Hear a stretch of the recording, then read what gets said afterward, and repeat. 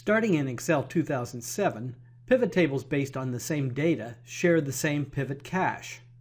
This happens by default, and it is usually a good thing.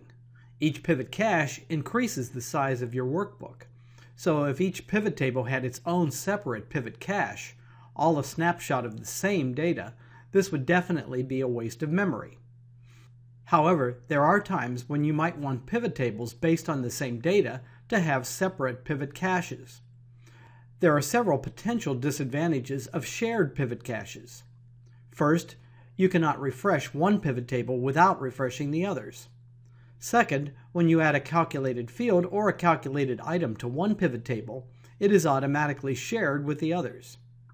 Third, when you group or ungroup on some field in one pivot table, the grouping automatically applies to the others. These might not be serious disadvantages, but they could be annoying. Fortunately, there is still a way to control pivot table sharing. You can do this by pressing Alt, then D, and then P to invoke the old pivot table dialog box from earlier versions of Excel. Alt, D, P.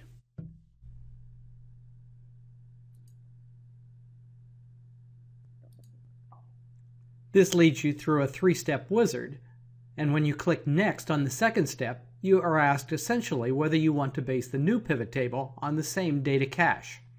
To avoid sharing, you should click No.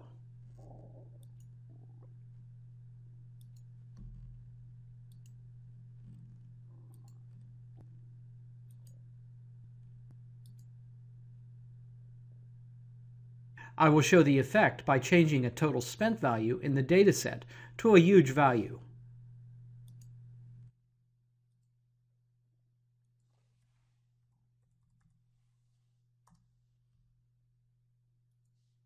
Then I will select the first pivot table and click Refresh.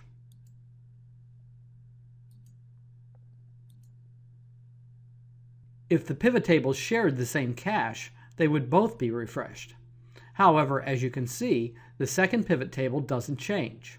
I would have to refresh it separately. Again, this just indicates that there is a trick for avoiding pivot cache sharing. Normally, you want the pivot caches to be shared, so you will use this trick only on special occasions.